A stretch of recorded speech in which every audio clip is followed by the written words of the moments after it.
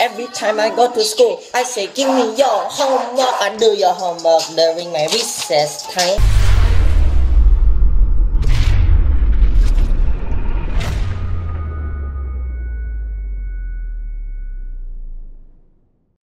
Have you ever wondered what's it like to be an Asian? Well, today you're gonna find out. I'm gonna teach you guys how to become Asian. Step 1. You're going to need your skin tone to be different than your original skin tone. So what I want you guys to do is go ahead and find your nearest highlighter. It has to be yellow. If it's not yellow, then this is not going to work, unless you want to be an avatar. Then I want you to proceed and mark yourself. If you are right-handed, you're going to mark yourself on the left arm.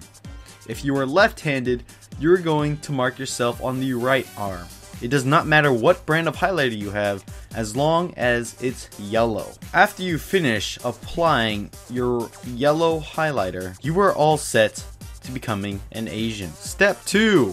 Have you ever looked an Asian into the eye? If you said yes, I doubt it. For step 2, I want you guys to go ahead and find your nearest tooth floss or your dental floss.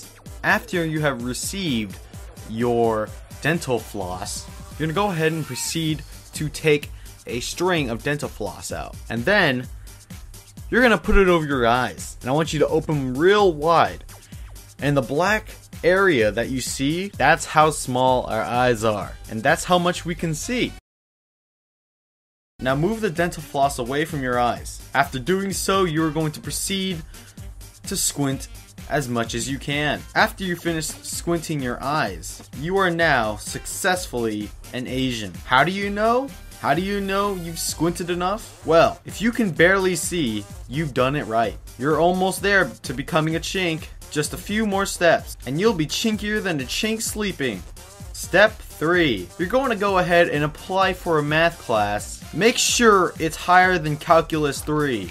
After applying for the highest math class in the school available to you, you're going to go ahead and ace the class. You're going to become a 4.0 student. To achieve your 4.0, you're going to need to study all the time. It doesn't matter if you're having a heart attack or taking a dump, you're still going to proceed to still study. After you finish the class with a 4.0 and exceeding standard, you are going to go ahead and give your report to your mommy. After doing so, she will congratulate you and give you $25. I'm not gonna lie, but my mommy gave me $25 after I got an A. She was very proud. All you need to do now to become an official chink is to put all of these steps together. Don't forget to squint. Don't forget to talk in a Chinese accent. Don't forget to study. After you have finished all these steps, you have become a true chink. I just want to congratulate you all on all becoming a chink. God bless North Korea, and peace.